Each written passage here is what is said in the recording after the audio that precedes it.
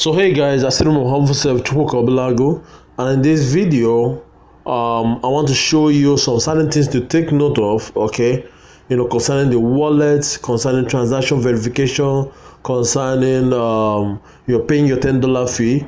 But since I'm starting this video from my wallet, I want to show you something when you want to do transaction. Okay, when you want to send TBC to somebody. Okay. All right, so most of you who have migrated to the new wallet might have noticed that this sign that looks like Telegram sign is not in your own wallet yet. Okay, it means that your send button on the new wallet is not yet turned on. Okay, so it's something that you have to exercise patience because it will be turned on. Just make sure that you fill out everything that has to be filled out in your Kringle card, including your profile. Very, very important. Put your Facebook link. Very, very important. Your phone number, your trusted seller phone number, email address, alternative email. Make sure that everything in your profile is filled out. Okay. Now, when it comes to sending TBC, when you click this button, what it does is it loads the page to the next page where you're going to do your transaction. Okay. And when you get to that next page, you have to be very careful because I see a lot of people making the mistake. Okay, they go ahead and just shoot the transaction. They don't bother to look at what format the transaction is. And most of these things is born out of the attitude of not having much interest in TBC. They're only interested in finding a way to dispose of your TBC. So they don't care. They just go ahead and just act. Okay, so first thing you need to notice is that the account balance is in Kringle format, not in TBC format.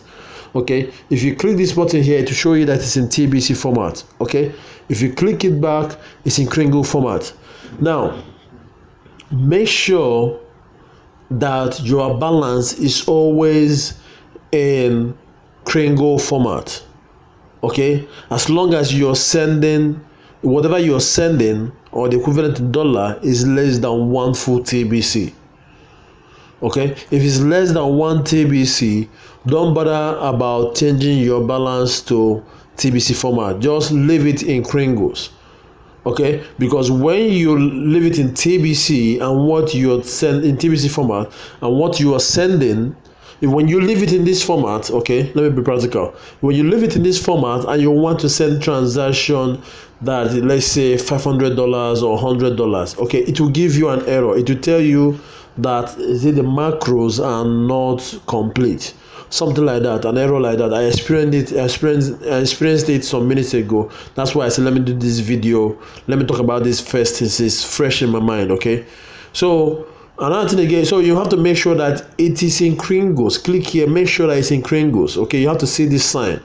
Okay, another thing again is being careful in putting the wallet address. Okay, the best thing you can do, you and the buyer can do, is make sure that they copy and paste the address to your WhatsApp or text message so that you pick it exactly as it is and send the transaction to that address. Because I've noticed that a lot of people make mistake when they try to write it down with their pen and now want to transfer it or type it when trying to do transaction. At times it results to typo error. So I know one of the transactions I did where I sold $100, I had to go back to the person and tell him, hey, copy and paste this address to me. Okay, you don't write it down, don't use pen, just make sure you just copy and paste it. I know you might be correct when you write it down, but just do copy and paste. Okay, so that's very important. Now another one you have to be very careful about is this place. Okay, is this place, because let me say this, because you can make mistake and put 10, you want to send $10 and you put it as 10 and you leave it like this and press send. When you press send, what you're trying to tell the TBC admin or TBC support is that you're sending 10 TBC. Okay, what you're trying to let them know is that you're sending 10 TBC, which they will frown upon because it shows that you're a discounter for you to sell 10 TBC. because they won't assume that you made a mistake. They will assume first of all that you are discounting, and then you have to go and bail yourself out by convincing them that it was a mistake. So you have to be very careful. That's why I don't do my transactions in TBC. I choose USD. Okay, anything I'm doing, I choose USD. I don't want to do the calculation myself.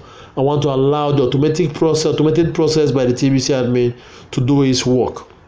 Okay, so this value here will let you know that the cost of one TBC as of today.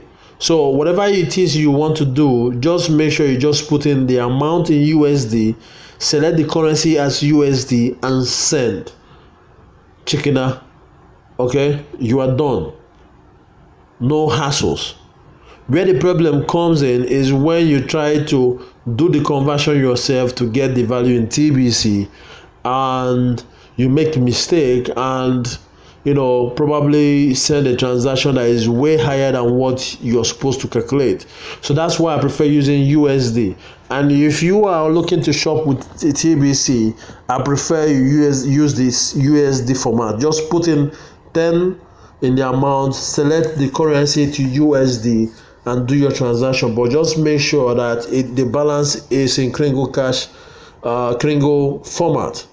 Okay, so I think I've said this enough. Having said this, let me walk over to Kringle Cash. Okay, all right. So this is the beauty of the Billion Coin app, because it allows me to move between it allows me to move from one option to the other. Okay, so all I have to do is, if I'm done with this option, I close it down, I go back, go to the home page, and log myself in to the next thing. Okay, and another thing again you need to make sure is that you have a net service or a net on your device. Okay, so that you have a smooth process when you're doing anything you want to do with your account. Okay, all right. So I apologize for the network issue. Just bear with me. It will be back up shortly. Okay. Very, very important.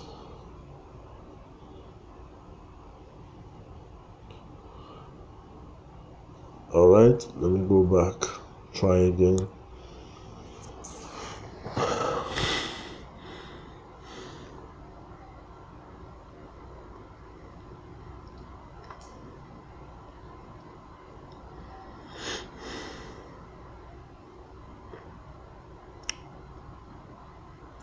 All right, so it has finally opened. So what I need to do is just log in.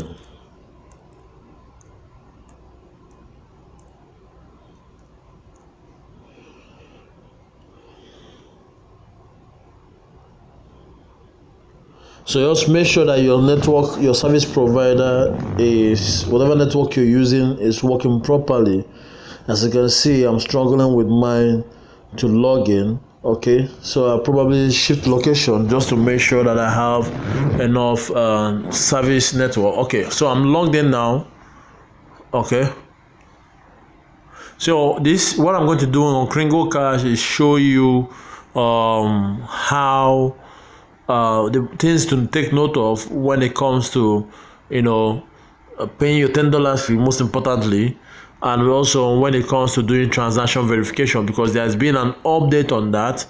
So it's very important that you know this. Okay, very highly important that you know this, because whatever knowledge you have, you can pass on to the next person, so that you don't have people depending too much on you. Okay, so it's very important. Okay, all right, so I apologize for the network. Apologize.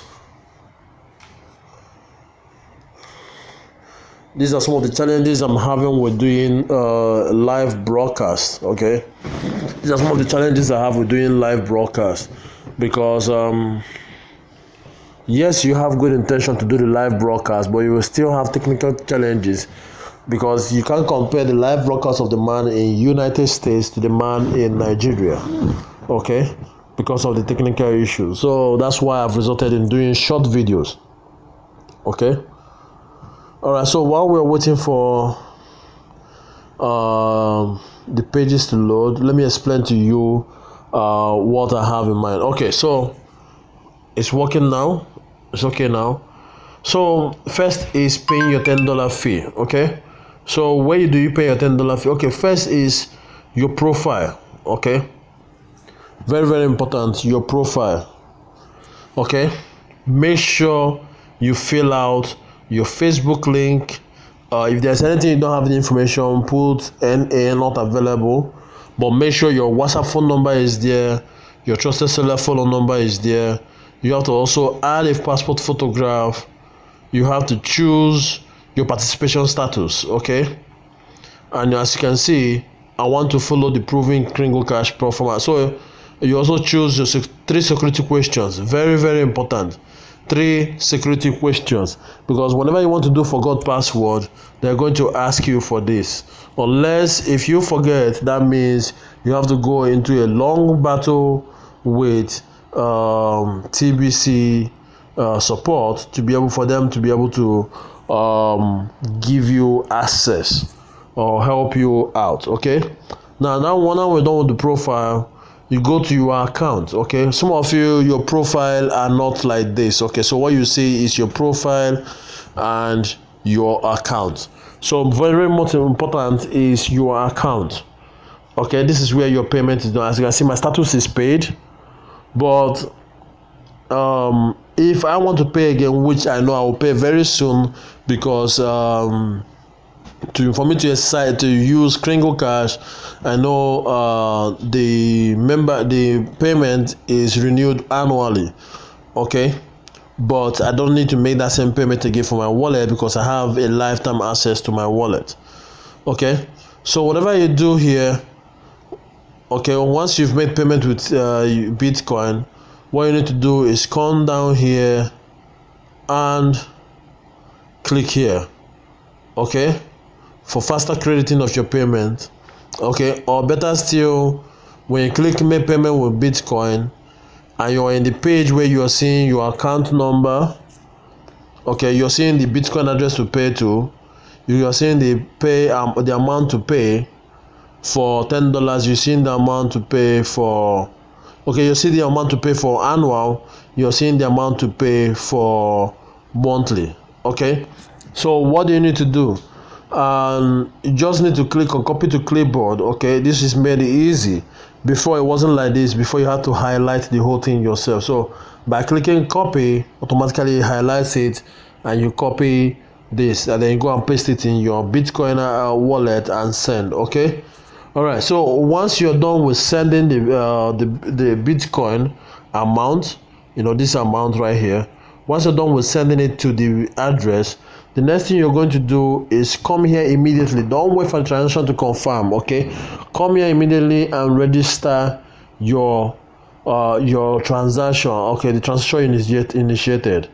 Okay, so you scroll down here. Most people find it very hard to do this. Okay, that's why I keep telling them that, hey, rather than make mistake, contact me and I will help you do it. Yes, I might collect some yes, you pay for the Bitcoin, but you also pay for my service for helping you to do it. And also, okay, so, and I've helped people so they don't have to worry about, you know, issues of paying the $10 fee, because all they do is they contact me and I help them make the payment. Okay, all right, so you find out that you have receiving wallet, so you can see the example that is given to you here. Okay, the example of the wallet for Bitcoin. You can see the sample of for Litecoin. So what you put here is the Bitcoin address that you were given for the payment. Okay, right here there's what they call transaction ID or hash ID when doing transactions on Bitcoin with Bitcoin. Okay, so the transaction ID is like what we have with our own Explorer, so that when you click it, it shows you all the accounts formed on the blockchain, on the block that we are, how do I say this, you know, that we are confirmed with that same, within that same batch. Okay, so it's very important that you submit this, because if you have two TBCians who this same thing the same day at the same time, and they have the same transaction ID, it becomes a problem, and the first person is the person that gets the pass. So now you know this, make sure that you rush immediately, copy the long this thing. Okay, this black portion is hiding it, but this is very long. Okay, look for it and paste it here, then paste in the amount in Bitcoin that you sent to the Bitcoin address that was given to you. So it's very simple. Then another thing again is this: to help resolve the issue, at times you have to put the date and you have to indicate your time zone. Like what I do is, when I pay the $10 fee, I come down there and I come down here and put the date and write West African West African time zone. Okay, that is WAT. Then submit. It's very important because they receive a lot of payments, and the information you provide to them is very critical. Okay, so when you put in the date and the time, it helps them to narrow down their search in terms of bringing forth your transaction and approving it on time, so that your status will change to paid. Okay, so that's it for this place. Let's head out to transaction verification. Oops. All right, so I'm always having challenge when I come to this page. Okay, let me go back.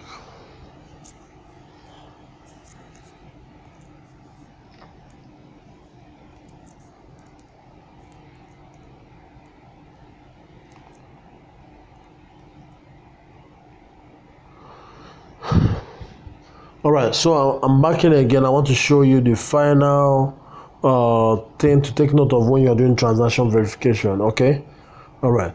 So when you scroll down, when your payment have been recognized and your status on Kringle Cash have been updated, you will see all these options right here. Okay, so our interest is on transaction verification.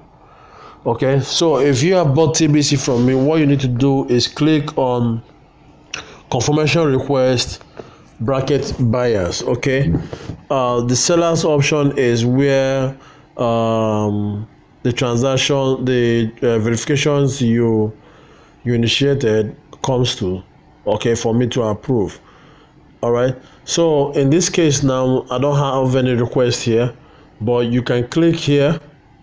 Okay, very important. Then you put in your first name and your last name. Then you're being asked the wallet type. Okay, this was something that was not there before. So let me narrow reduce this so that you can see the whole page. Okay, now okay, so you can choose if your wallet is the old wallet and you did transaction and you want to verify that transaction. What you need to do is just put in your first name, your last name, type in select tbc00.net 004.net, put in the amount in USD, your wallet address, put in the transaction ID, TBC transaction ID, and most importantly the date of the purchase. A lot of people have made mistake with the date of the purchase without looking at the format. So the format is month, day, and year.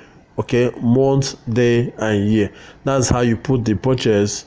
Okay, then at the end you collect the way you put purchase details. You put either with Bitcoin or PayPal or cash or even merchandise. Okay, or let's say somebody buys goods from you with TBC and you guys are verifying the transaction.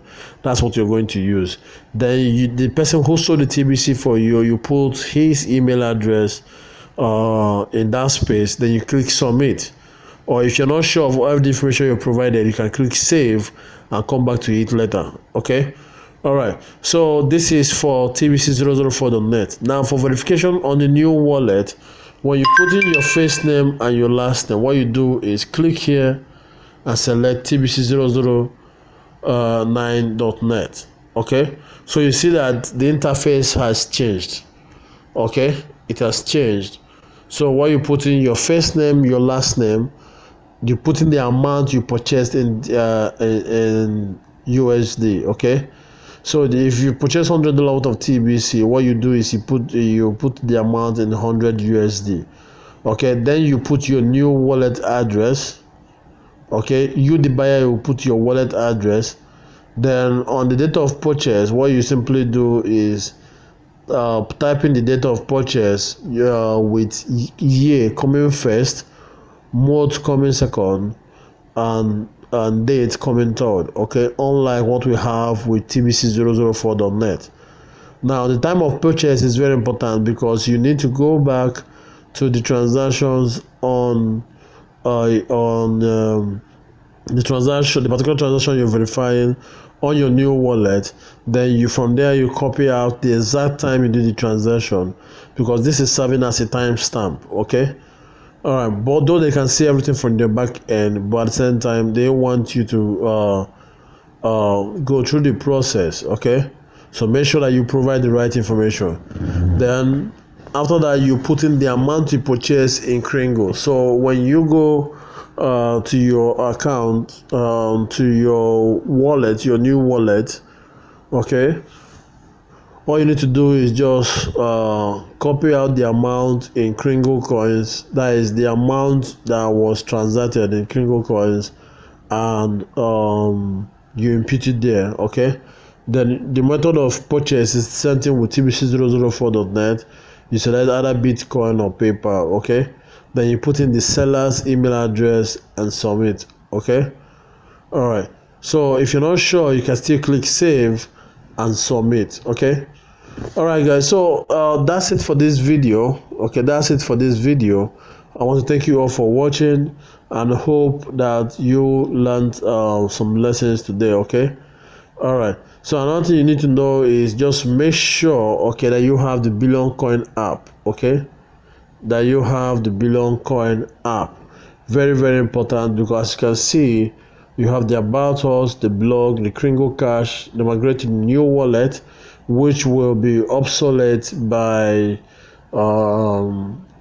when the migration has ended, meaning that we are now using the new wallet. So that is what will come down here. You can still see the old wallet sitting down there. So for those of you who still have transactions on the old wallet, get it done. Okay, then easily contact support by clicking on the TBC support. It will take you to the email. So it will take you to the email where you will have the address of the TBC police, the TBC support already written there. So all you have to do is just put in your issue on write up, or just type your issue and submit. Okay, then wait for their response. Basically, you get a response from 48 to 72 hours if you use TBC support, which is the only option you have at the moment, unless you have someone who is experienced in what you are doing, that you can how do I say this? So the most important thing is get the app and be in the know of what is happening with TBC. Okay, so to call you when next time, take care. Bye for now.